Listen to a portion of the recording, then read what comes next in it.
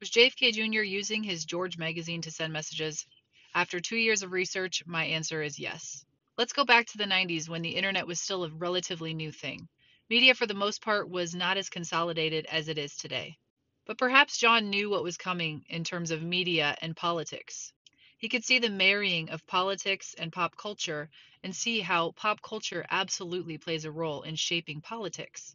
If you can shape pop culture through TV shows, movies, books, and magazines, then you can shape politics. Maybe he thought to himself, what would happen if all of the media consolidated and it was owned by the same people? What would happen if all of those people happened to lean the same way politically? Would Americans actually have a choice in the information that they receive? Would they be able to make informed decisions about their future and their families' futures based on the information that they received? Probably not if it's just one sided. Imagine the political knowledge John had, having a mother and father like he had, a father who was the president, an uncle who was senator, another uncle who wanted to be president, ran for president, ended up getting killed. Imagine the knowledge he had of not only just politics, but of the corruption surrounding politics.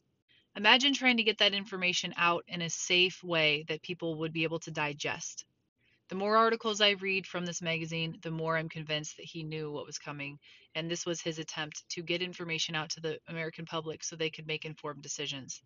If this topic interests you and you want to learn more, please follow me. I do a show every week and I point out things that I find in these George magazines that I think were little clues that John Kennedy was putting in his magazines for us to find at some point, and it just so happens to be now. So please follow me and stick around for what's to come.